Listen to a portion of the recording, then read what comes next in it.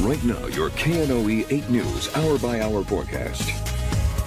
Here's a look at our Creed and Creek Tower cam, and the sun has set and we have quiet conditions out there, but while you can't see it on this camera, we are expecting some cold conditions as we head throughout the night tonight. So if you have to head out for anything, make sure to put on a warm jacket. And also, if you're staying inside, you may want to turn up the heat as we head throughout the night. Here's a look at the hour-by-hour forecast. By the time we get to 9 p.m., we'll be in the upper 30s and then mid-30s by 11 p.m. And after that, we'll drop off even more. So we are talking about some cold conditions on the way. And that brings us to our weather headlines. Getting cold as we head throughout the night tonight. Temperatures by at least Wednesday morning and Thursday morning will be down toward the upper 20s in many areas. So again, cold air will be out there, and we have rain chances moving in for the weekend. But after that, warmer weather does start to move in for early next week.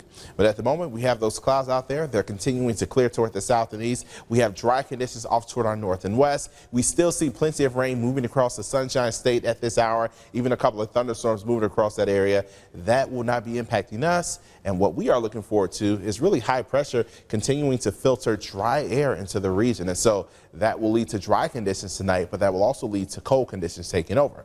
Now, wind at this hour anywhere from 5 to about 14 miles per hour. We see stronger wind farther toward the east. That's associated with that system slowly exiting the region.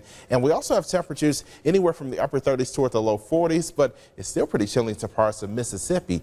Either way, all of us will be dropping off as we head throughout the night as high pressure continues to build in. And when we take you to Wednesday morning, a lot of areas at the minimum down toward the low 30s, but I do suspect we'll see some upper 20s out there. And then we'll see that repeated with even lighter wind as we head toward Thursday morning. So some chilly conditions are on the way. And then as we look toward the weekend, we're looking at that rain threat trying to push in. Most areas stay dry, but we have a storm system that'll be traveling to our south. It will likely bring some moisture to our region by the time we get to late Saturday and Sunday, but it's not looking terribly impressive.